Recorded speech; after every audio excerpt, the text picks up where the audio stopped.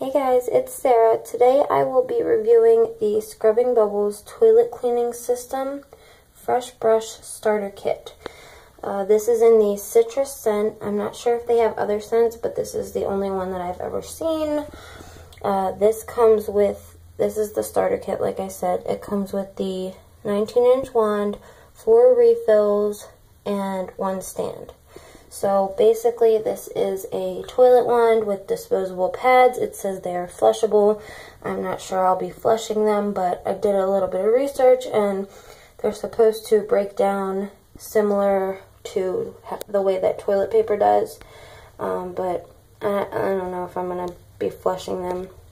But anyway, I really wanted to give this a try. I typically use a regular brush for my toilet and whatever cleaner that I want to use. I think it's actually I think it's a lot cheaper that way and less wasteful. But if you're not someone who cleans your toilet every day like me, it can tend to build up and get a lot more dirty, and I can see the convenience in using a pad once and throwing it away and not having that, you know, germ-ridden brush hanging around. So, alright, I'm going to get started. I also wanted to say that I am planning on reviewing the Clorox toilet wand as well.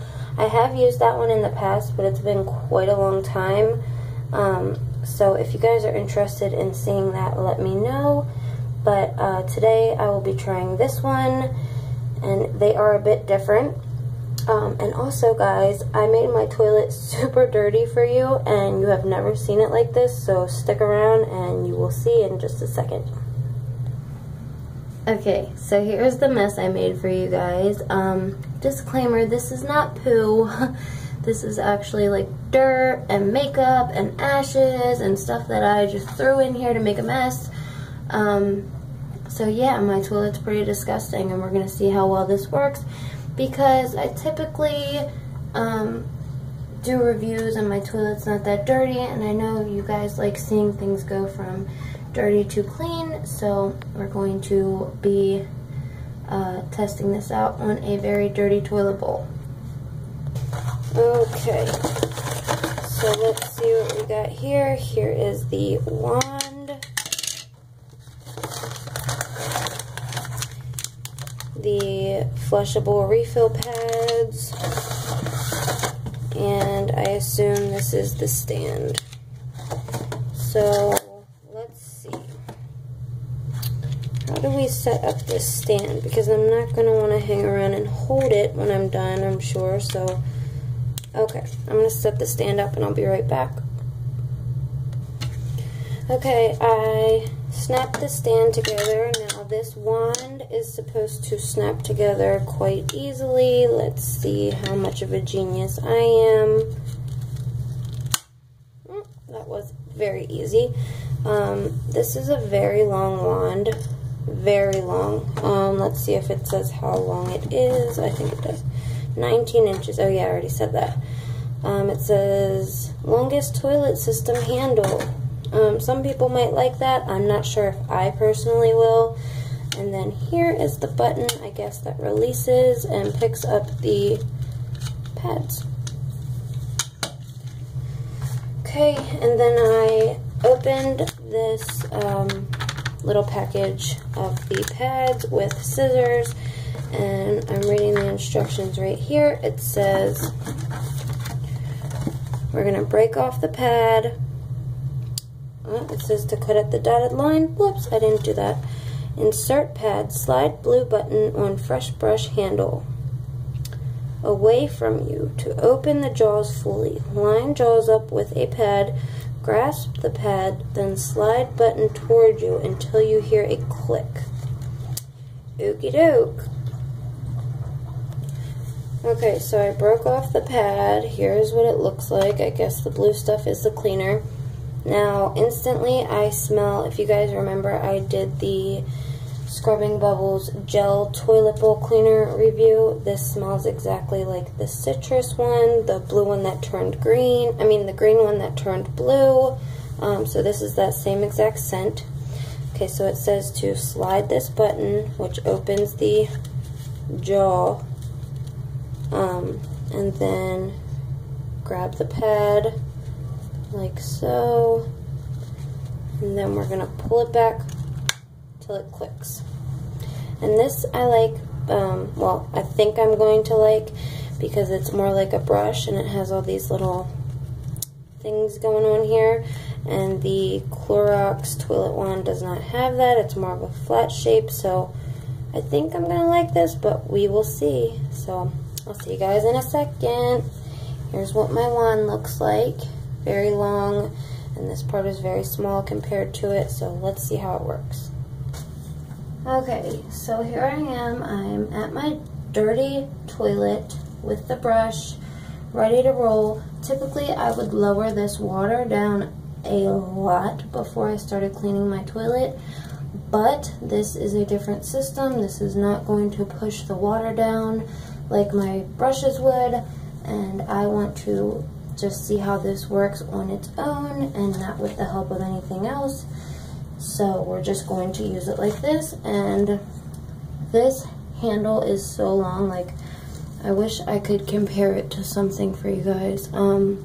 It's longer than my forearm.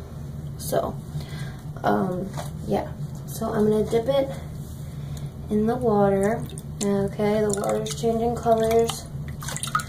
Get it a little bit wet, and then I'm just going to start scrubbing. Okay, it's blue. The angle is a bit odd for me so far, but maybe I'm just holding it wrong. It doesn't feel like it's really scrubbing so much as just like wiping, but maybe I haven't got it wet enough. So yeah, it's basically wiping, and I also don't like how the plastic kind of scrapes. Okay, so the water's getting very blue. You hear that? Like, I don't really like that. And when you clean a toilet, you want to be able to get up under this rim really well, and it doesn't seem like I can do that very well with this guy. I'm having a pretty hard time with that, but we are going to work with it. And then typically when I am cleaning my toilet, I will also clean up here on the rim with my brush, not here, but inside here, because nobody's skin touches this part, and it's just convenient for me to do that. This spot right here is taking quite a bit of effort to come off. Yeah, I'm not sure I like these pads. I thought I would like these pads more than the Clorox. I don't think that I do. I'm going to scrub a little bit more, and I'll be right back, guys. Okay, guys, another thing that I do not like about this, the shape, this isn't what I was going to say, but the shape of this little curve right here makes it, like I said, really difficult to get like up under, and the pad is pretty flimsy, so you can't really do that, and I absolutely hate the sound of the plastic grinding like that. And then this was what I was going to say. I hate how it really feels like I cannot clean down in the hole. Like, do you hear that? It's awkward, it's weird. The shape of the brush makes it really hard to clean down in the hole. I feel like I'm being such a negative Nancy, but I really thought I was going to like this, and to be honest, I'm pretty disappointed with it. The blue color is pretty, but the wand is a weird shape that I don't like, and the pad is flimsy and not great. The scent is okay, and it cleaned well, I guess, but all of my other cleaners would have cleaned the same, maybe even faster, because I could actually scrub it and get up under here without problems. Yeah, I mean, I do like how the the handle is long because I can literally stand up if I need to and just clean the toilet. If you're not worried about getting all up under the rim and stuff, and if you have back problems, this could be really good for you because I can literally stand up and do this. I'm not even bending over at all right now. But yeah, like I said, it doesn't do a good job getting down here in the hole. The pad is very flimsy, and also this product doesn't disinfect. I'm not positive, but I'm pretty sure that the Clorox pads for the toilet one that they have do disinfect. I'm not sure. I will look into that and leave that in the description below for you guys. But this does not disinfect, and I think it's very important to disinfect your toilet while you're cleaning it.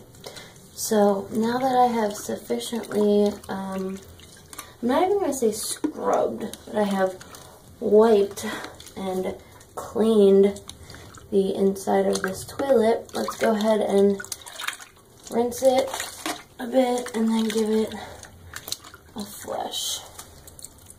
I'm not going to flush this pad either because I really don't trust it. So I'm going to drop that in the trash after I squeeze it out.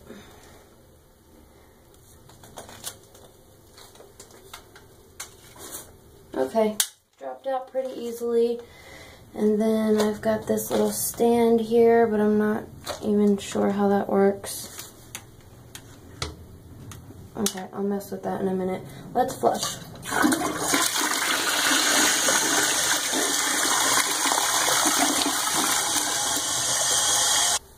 Okay, there you have it. It looks nice and clean, but it doesn't look any cleaner than it would with any of my other cleaners and my scrub brush. I can still smell the scent a little bit. The scent is okay. It's not as fresh as I typically would like a cleaner to be. It's a little bit orangey, but it's okay. So far, I hate to be so negative, guys, but I don't really like this. Like I said, I think it would be good for someone who has maybe back problems, you know, if they can't bend down to clean their toilet, if their back hurts. When they do that, that might be good for them because you really don't have to bend over very far to use it. That's a plus I can think of. Another plus is the flushable pads, but like I said, I don't really trust that all that well, so I won't be doing that, but I believe they're probably flushable. I mean, it's convenient, and if you're a person that, you know, doesn't clean your toilet very often and you don't want to stick a toilet brush in the toilet over and over again, a toilet that's really dirty, and then get the brush all dirty and then keep it hanging around, I get that. I think these disposable ones are great for the people who don't daily clean their bathroom, but I'm not going to say for sure until I review the Clorox one, but I'm leaning more in that direction so far right now because the scrubbing bubbles was kind of a fail for me, guys. I'm sorry, I hate to say it, I really wanted to like this, but I didn't. And by the way, this brush right here, that looks nothing like how it looks when you're using it, so that's bullcrap. Like I said, the brush was very flimsy, and yeah, this is a bit cheaper than the Clorox toilet one. I can't remember the exact price, but I will try to list it below. Also, guys, anything that you would like to know is usually in the description box, so if you're ever curious, you can look in there and see if I have answered any questions that you may have. It's always good to read that anyway because I give you guys a lot more information down there that I may have forgotten in the video. So yeah, now that I've done that very long review, I'm going to go ahead and go. And I did figure out how to use the stand. I was just using it backwards. I'm not even going to move my camera because it's not even worth it for the stand.